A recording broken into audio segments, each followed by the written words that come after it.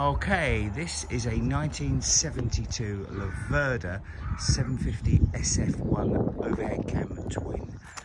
The engine was inspired by the Honda CB77 300cc twin, and the Laverda engineers felt it was the best designed motor in the world at the time, and so they scaled it up. Firstly as a 650, which was the American Eagle, which Evel Knievel famously jumped the fountains in Las Vegas on, and then latterly a 750. It came in various guises: a lower state of tune for the police and for touring, the GTL, and then the SF, which stood for Super Freni, which means super brakes, because it was the very strong, powerful braking, drums at both ends. They then improved it with a more powerful engine, higher compression and bigger carburetors, and better brakes designed by Laverda, which were called SF1, so Super Freni 1. The SF2 had double discs, the SF3 had triple discs, two at the front, one at the back. So SF stands for Super Freni. This, in my opinion, is the best of them. It's got the more powerful engine, but it's got the slightly worse brakes than the disc brake version, which makes it somewhat more exciting to ride.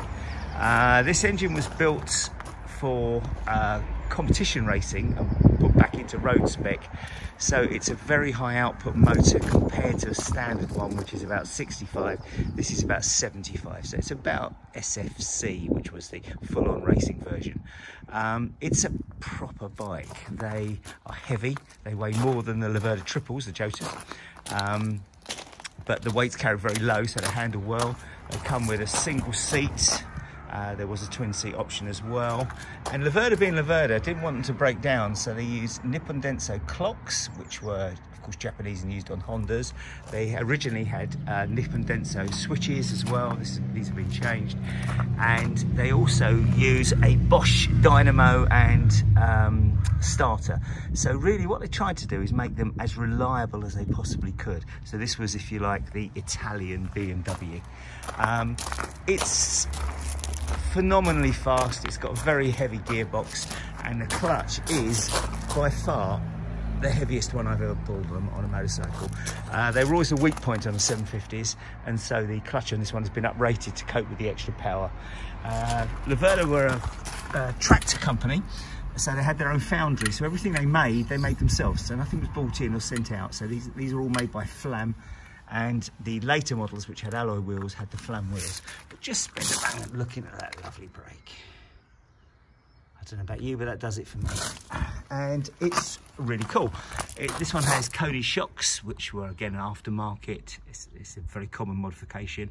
It probably is good for about 120, and I reckon is a better bike to ride than the triples, but the triples, particularly the Jota, get all the plaudits, of course. So let's see if it starts, shall we? If it does, it's quite loud. Typical Italian.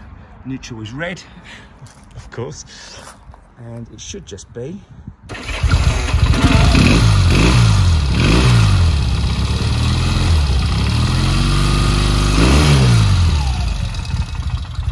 sure it'll idle, it's cold. Of course it idles. And that is a Laverda SF1 Super Freni twin.